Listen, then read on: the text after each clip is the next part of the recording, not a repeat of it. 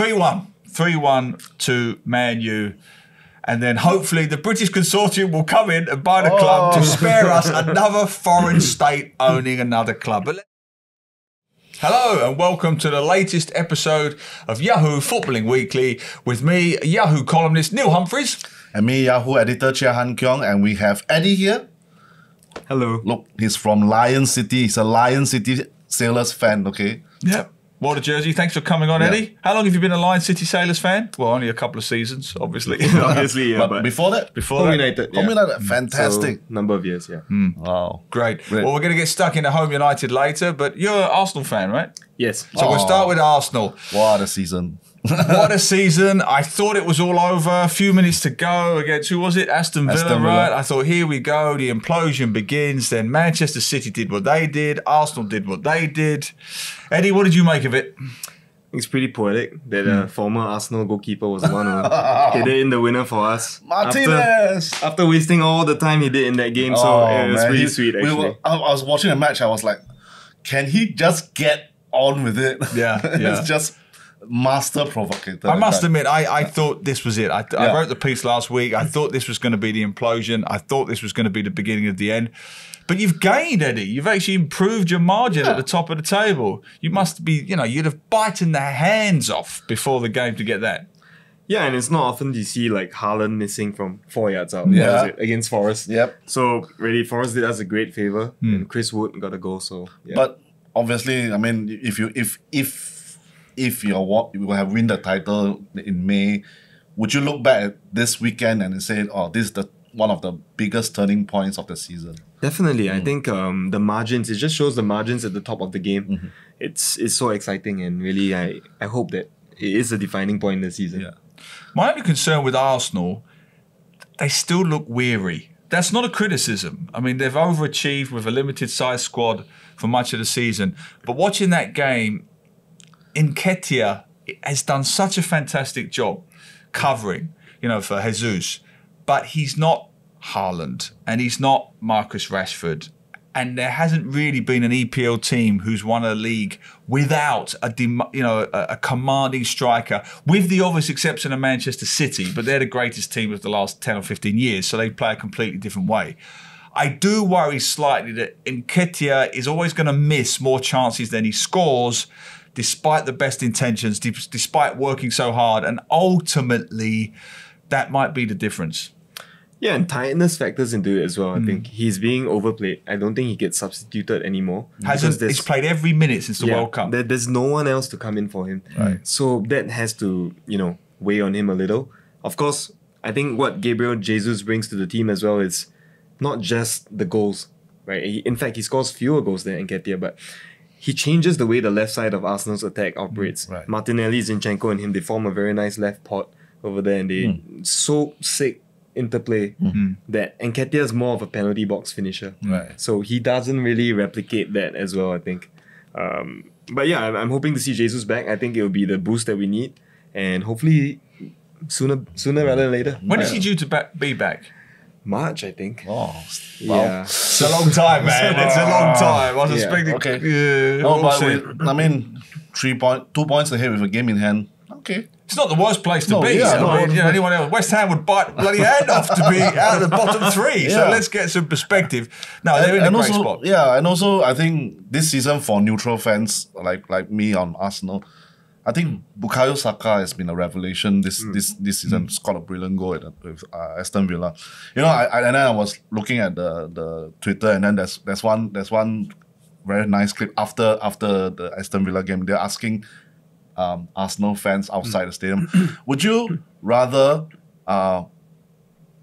not win this season, win the Premier League this season, or not win? Let me think. Get it right. Would not win but keep Saka. Would you not win the season but keep Saka, or win the season but you have to sell Saka? And then everybody like, that's you can't answer that question. And then they think about, I think I will keep Saka because I think next season we'll win again. I don't know. What do you think of that? I mean, I think, go on, you go first. It's a tough one. It's like asking you want to chop your left hand or your right hand off. It's a tough one.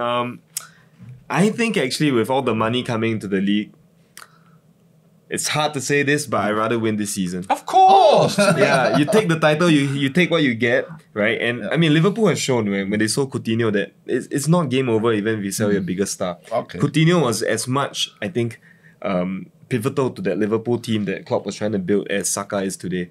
And yet, after that, who did they emerge with? Alisson, Virgil van Dijk.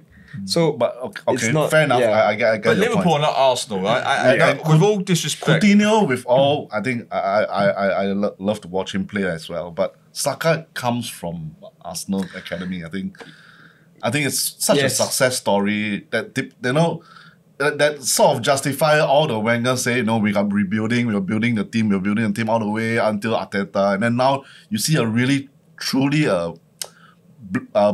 blossoming talent Yeah. that comes out from the Arsenal Academy. It's so symbolic of Arsenal's success. Yeah. Yeah. But you build a team to win titles, right? And so when you get the title, you gotta win it, I think. Okay. It's I mean, I know it's good fun. I've seen the debate, Saka versus league title. There is no debate. You take the league Take the title. title for I the- feel this is not Liverpool. They do not have the squad depth. They do not have the resources. They win the title now, or frankly speaking, they probably don't win the title. I think Arsenal are much closer to Leicester City than Liverpool in the sense that there's a real now or never for me. Manchester United are going to be sold, whether it's to Qataris or to the British consortium. The point is, the biggest club in the world is about to have almost nigh on unlimited resources. Yeah. Put Manchester United with unlimited resources, nobody gets close. As Gary Neville says, they blow Manchester City out of the water. It's a terrifying prospect. So if you're Arsenal, you win now. You win now. You don't worry about Saka or Nketiah or Jesus. You win the title now and worry about the consequences later. Well, fair enough. I still think Saka should stay. I don't think he'll go. Do you think he'll go? No, I don't think he'll go. I don't think he'll go. I don't think there's anywhere else he'll go. But let us know what you think. Will Saka stay at Arsenal? Should they win the title this season? Or will they win it at all if they don't win it this season? Send all of your comments to Yahoo Southeast Asia on YouTube, Yahoo SG, Yahoo_MY on Twitter, and Yahoo SEA on TikTok. Brilliant. Now, I alluded to it there. Manchester United. Now, I wrote a column for Yahoo this week. Two things I want to talk about. The first thing is their title prospects, which you must be delighted to talk about. And the second thing is the takeover. Let's do the title prospects first. I said in the column for Yahoo, I'm not saying they are going to win the title. We're not getting carried away with hyperbole, but they're in it now. There is no doubt in my mind. If you look at the top 5 teams, including Tottenham and Newcastle, Manchester United are the informed side. Clear template, clear philosophy, clear way of playing, solid first 11. Not a great squad. Excellent manager. Fantastic manager. He is the signing of the season for me in any capacity. Erik ten Hag is the signing of this season. What he's done with that club in this week alone, they've got a chance of beating Barcelona. They're in the League Cup final, and then they've got an outside shot of challenging for the EPL. Unbelievable. Yeah, and from where they came from, you remember Exactly. the start of the season, they were so terrible. They lost to Brighton or 4-0. Or Brentford 4-0. And everybody was saying that, this is going to be a terrible season. Everybody was so pessimistic.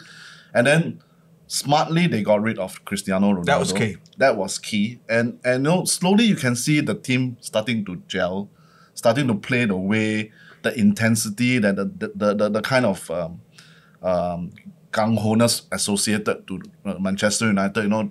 Marcus Rashford gained back his confidence, scored 24 or 25 goals 25 already. now, yeah. Absolutely brilliant this season. And and like you said, the other teams at the top, Arsenal have, obviously another good season, but they have their depth issues. Manchester City are a bit struggling here and there. Spurs.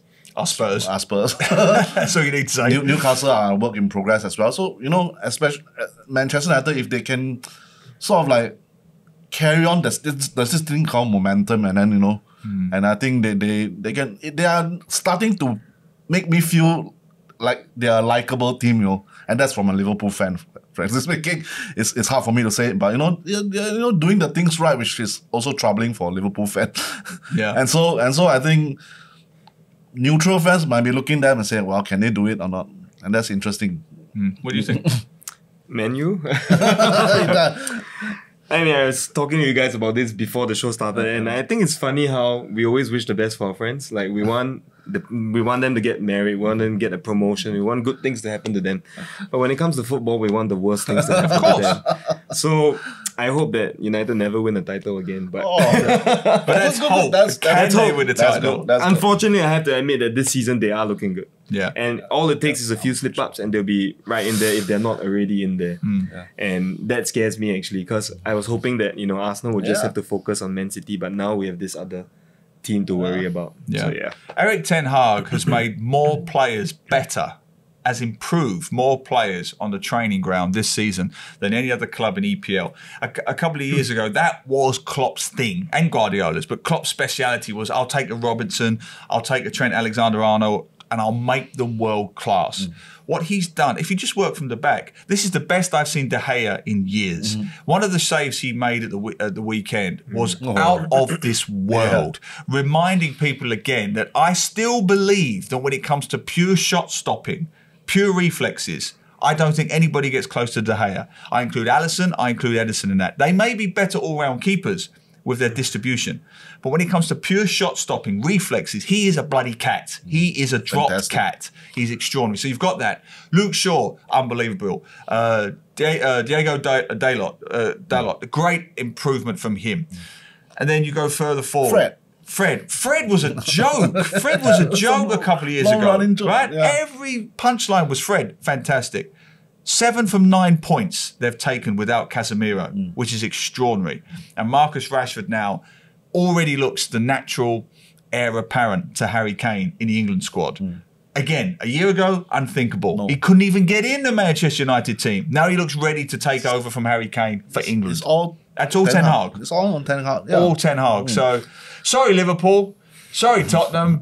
Sorry him. They could do it. They could do it. And I think it'll make a great end to the season. It has to be typically Manchester United. Just as they are beginning to be likable, everybody's neutral fans like, okay, can they do it?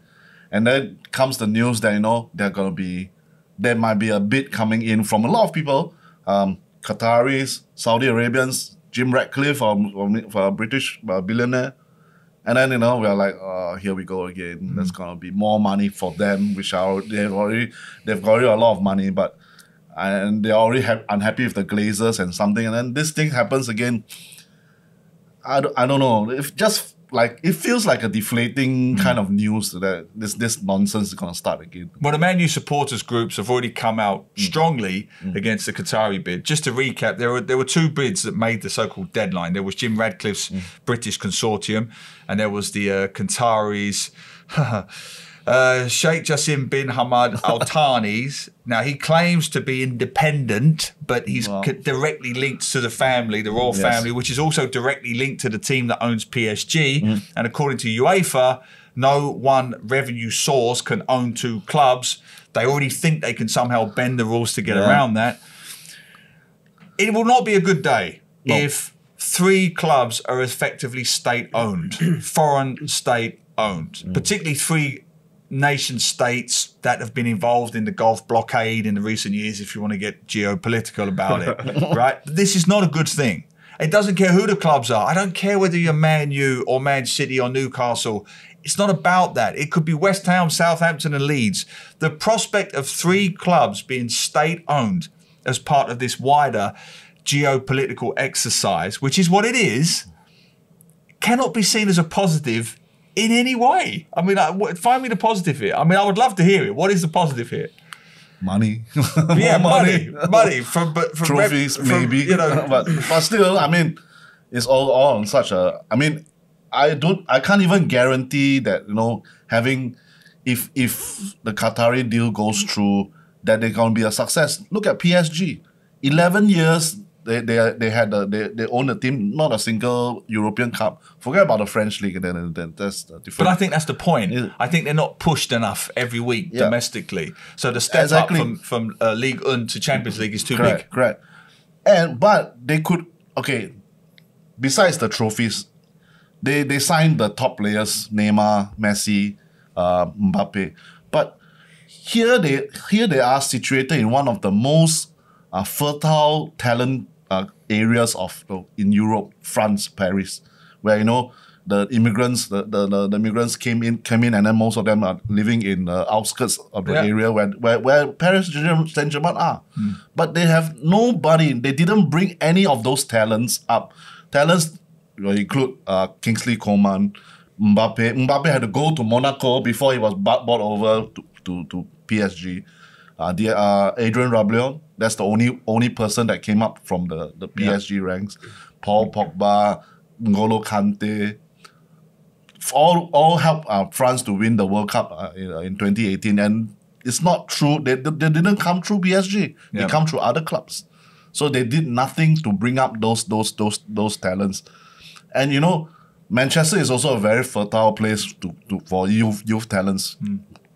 Are they going to ignore them again and then just say, well, we'll just keep on buying the new players? I mean, in fairness, Manchester City, owned by Abu Dhabi, have got a fertile academy, brought likes of Foden through and others. That depends on the manager. The manager has said this week he's not going to get involved. He will put the team first, which is a smart thing. Better thing to say than what Guardiola did, which was to get head first into this maelstrom of a political hot potato. So I think Ten Hag will put the squad first. I don't think he'll take to pressure from any owner. That's the perception I get, to have this player or that player. He'll say, no, I will have this one from the academy or I have this one from the transfer market. I don't know. But the broader picture here for viewers and listeners to think about is Manchester United already have this extraordinary, unrivaled global goodwill that is only closely matched by Liverpool. No other club in world football gets close. Real Madrid, Barcelona, nobody, right? If you tally that or marry that with the sovereign fund wealth of Qatar, it is terrifying on every conceivable level. There is nothing positive about this if you're not a Manchester United fan, because financial fair play will mean nothing because they will generate the revenues. This is a club that has a paint sponsor, a noodle sponsor, a microphone sponsor, a cup sponsor, I don't know, a light sponsor. They've already got every kind of sponsor legitimately. Put that with Qatari funds, it's over. Give them all the trophies now. Give them the European Super League. But I can see Man U fans watching this going, so what? Yeah, that's why. Bring on the trophies. Bring on the trophies. I don't know. But there's a real moral issue here that will it be discussed at EPL level? I don't know. Let's see. All right, let's wrap this thing up on the EPL. Newcastle, Liverpool coming up, and then Newcastle. Man U. And what's one? Newcastle, Man U. Is it? Oh, Newcastle, Liverpool. Yeah, the League Cup. But Newcastle, Liverpool just played, is what I meant to say. What do you think about Liverpool? Again, relief that that they're getting some momentum ahead of the Real Madrid match. I think there are good signs that Gakpo and Nunes are coming into actually being influential. So there are good signs, but again, the feeling in the fans is like let's not get too far ahead of ourselves. Still a long way to go. Take it step by step. Good. Next match is against Palace in the league. It's winnable, but it's going to be tough again away. But Real Madrid is the key match. I don't know whether, I think we've probably played the game when this one comes out. But okay, I think there's a bit of confidence that we can get a result from there. But again, everybody's like, after all the being burned from the start of the season, I know, like, okay, let's see. What do you think, Liverpool? Oh, actually, I want to comment on Newcastle. I thought it was a different Newcastle. Yeah, after the red card, I thought it was gonna be like 4, 5, 6, but they even panicked Liverpool a bit. With some of their play. So I'm actually really looking forward to the League Cup final. I think it'd be a great final, and it's a possibility Karius may play, right? The old Liverpool guy from the Champions League final. If you don't remember, he made those mistakes famously against Real Madrid. I've always felt a bit sorry for Karius because he was thrown in at the deep end. He's not a bad keeper. But he just got. I'm a romantic at heart. I'd love Karius to have a good game and get some vindication. I think most of the Liverpool fan base, I think they want him to He's have not a great bad game. guy. He just made a couple of mistakes. Especially if he saves against Man U, they'll be even happier. All right, let's go down the line. Let's have some predictions. League Cup final, Man U, Newcastle. Man. I think Man U might still edge it about 1-0. But it's going to be a fantastic game, I think. 0-0 Newcastle on pens. Oh, Well, I'm on a run, of course, because I said Tottenham would win 2-0, which there's no prizes for that. Of course, they were going to win 2-0. West Ham are crap. But this one is comfortably Man U for me. I think minimum 2 goals. Wow. I think Man do U. you think Nick Pope not being on? I mean, Yeah, and I'm contradicting sad myself red because card, I man. want Karius to play well. I don't think that's going to have a massive impact. I just think Rashford is unstoppable at the moment. Fernandes is fantastic. Right through the team. Confidence is there. 3-1. 3-1 to Man U. And then hopefully the British consortium will come in and buy the club to spare us another foreign state owning another club. But let us know what you think. Who's going to win the League Cup final this weekend? Will Karius shine or will he flop once more? Let us know. Send all of your comments, queries and questions to Yahoo Southeast Asia on YouTube, Yahoo SG, Yahoo_MY on Twitter, and Yahoo SEA on TikTok. Fantastic. That's part 1. Do come back to check on part 2, where we'll be talking Singapore football again with this chap and his Lion City Sailors. Are they going to sweep all next season? See you in part 2.